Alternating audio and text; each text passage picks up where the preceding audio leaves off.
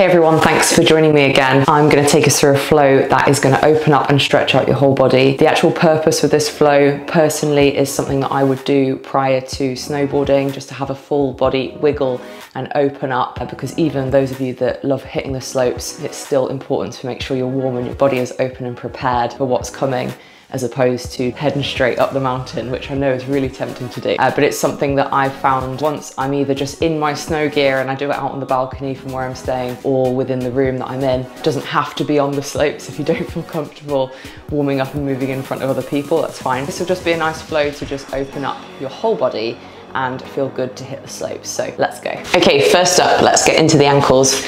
We could start seated, clasping the hands around the front of your shin or just under the knee, and then making big circles at the ankle. The idea is to try and work the foot into end range. So if I'm pulling the foot up, I'm trying to close the gap here. If I'm pushing down, I'm pushing down as hard as I can, but build into it gradually, because if you do that straight away, you might just cramp. So start easy, big circles, and then start to ramp up that tension, and you'll begin to get lots of heat in and around the ankle and into the shin and the calves and so on. So just a few circles each way. You can do this for longer if your ankles feel like they need it. And then let's switch to the other leg. Clasp around that shin. Nice big click. Start with some easy circles and then start to ramp up the tension a bit.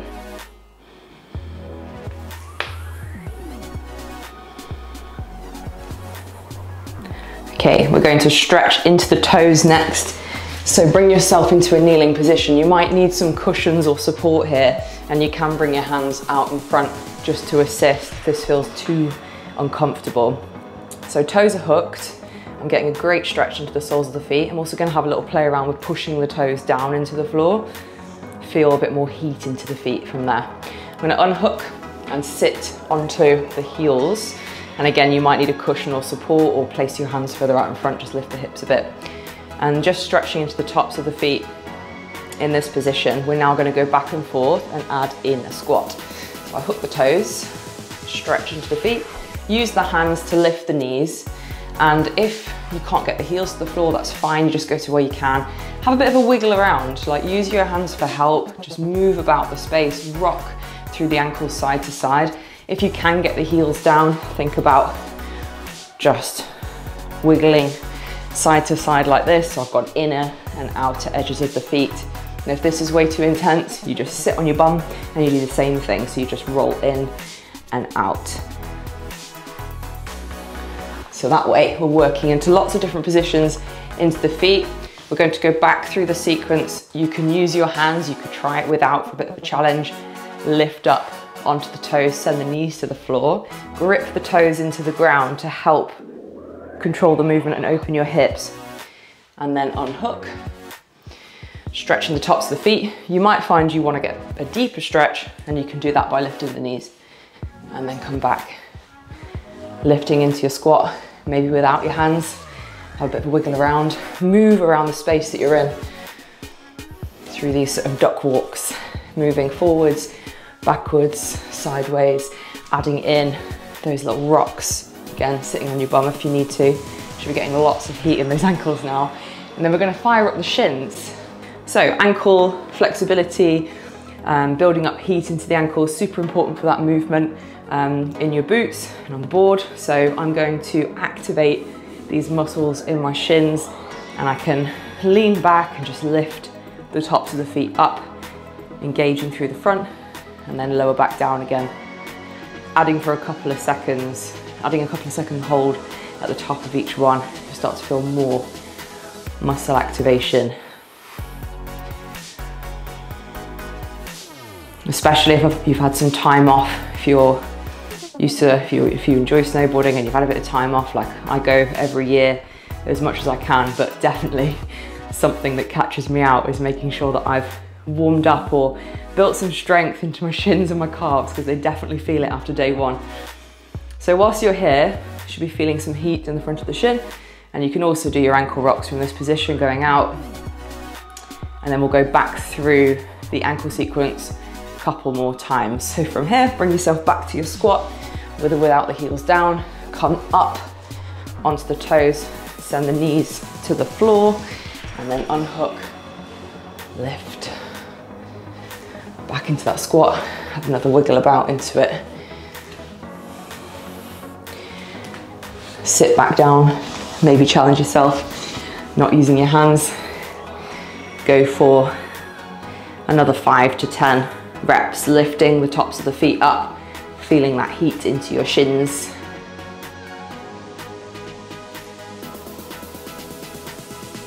Maybe adding in some rocks, going in and out. And then let's go back through. Once more, lifting up, maybe even doing a few reps here, firing up into the calves, a bit more.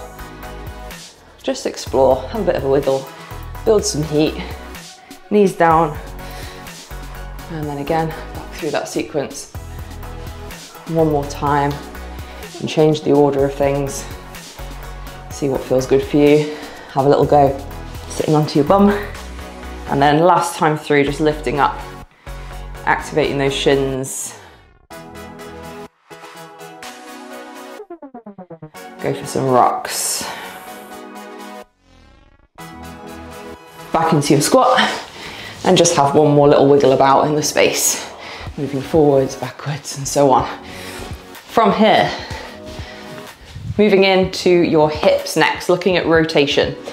We're going to go through this figure 4 position. So seated on the ground, have one foot against the back thigh, and you've got this figure 4 shape. You can use your hands to help lift yourself up. So I'm just going to press through the hands, open up at the top. You might get a couple of clicks in your hips, but from here we're opening up the hips into rotation and also extending the hips at the top. Get a good stretch in both. Come down. You might try it without using your hands. Come all the way up. Really squeeze your bum and feel that stretch at the front here. Also working through internal, external rotation. It's a great movement, this one, but just go to where you can.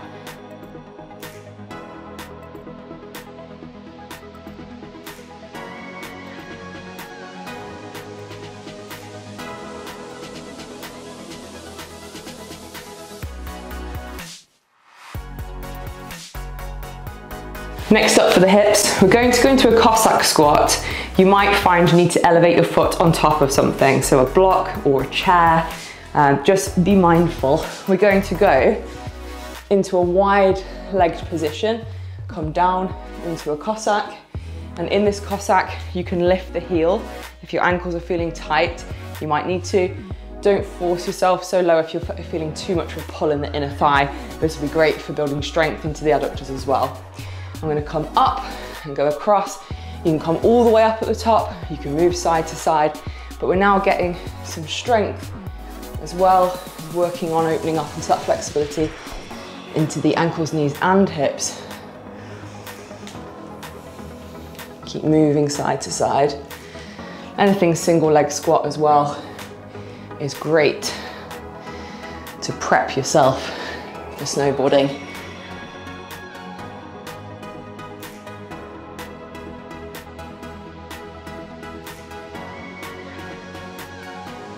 Once more each side.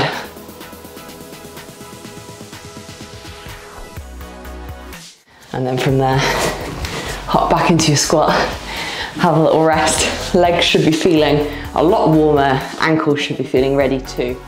Next up, working into the spine. We're going to do this from a squat position.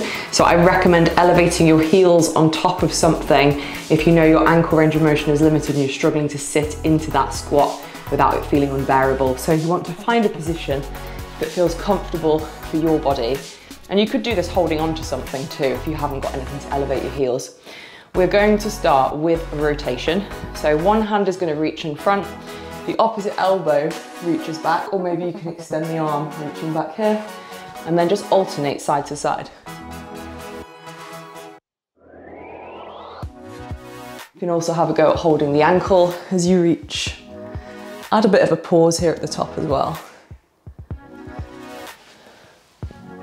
Feel that stretching all the way through the spine, down into the lower back, into the hips.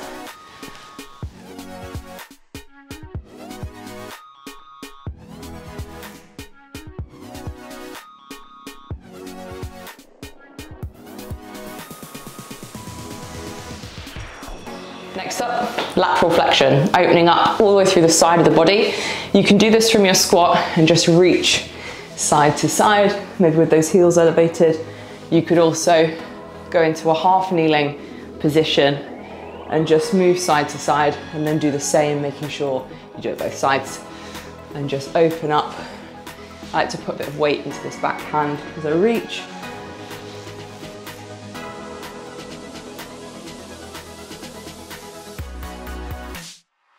And then from there, we're going into flexion. So from your squat position, again, heels up, or in a half kneeling position, or whatever feels better for you, in a kneeling position as well. Reach forward and come up.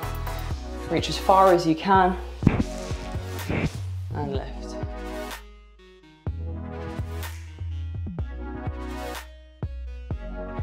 Going through this, you're tucking the chin, rounding the spine.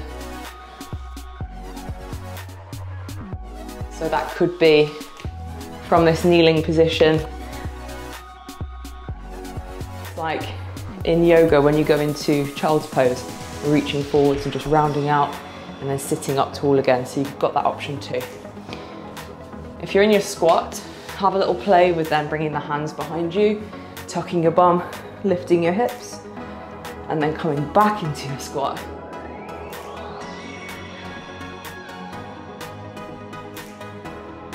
And as you're lifting your hips, you're really opening your chest. From here, hips could be up. If this is comfortable, add a little reach. So I'm going to press through the legs, lift one hand off, open the armpit, and reach overhead into reverse tabletop. Come down, same on the other side.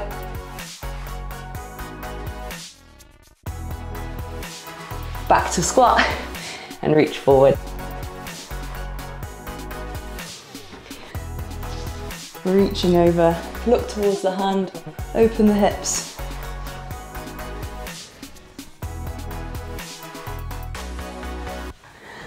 Back into your squat, once more, just reaching forwards.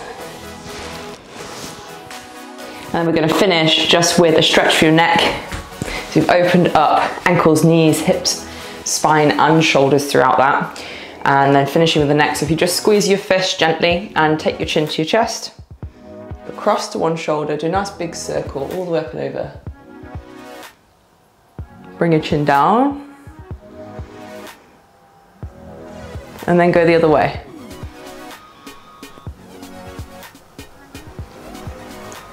Just opening up that range is going to help you if you're looking over your shoulder when you hear that pesky skier coming your way.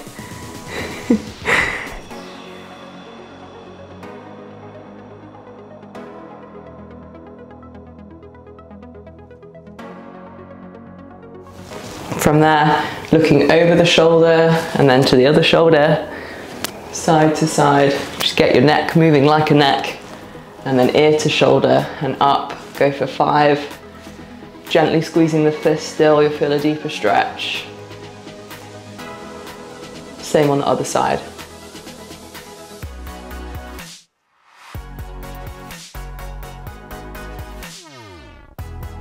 Last of all, look over one shoulder looking down and then looking up over the other shoulder 5 times.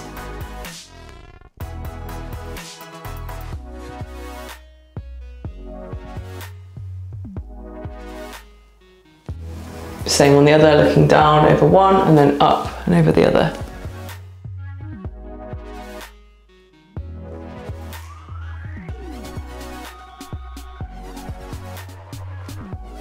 Give your shoulders a roll forwards and a roll back. I hope you find that helpful for the next time you're on the slopes, just as a bit of a movement routine that you could do in the morning before you hit the runs. But for anyone that just needed to work a bit on stretching and opening up the flexibility today, that one is for you. Don't forget to like this video and please subscribe to this channel. If you know of anyone that these flows could help, then please send them my way. Thanks for joining me guys, and I'll see you for the next flow.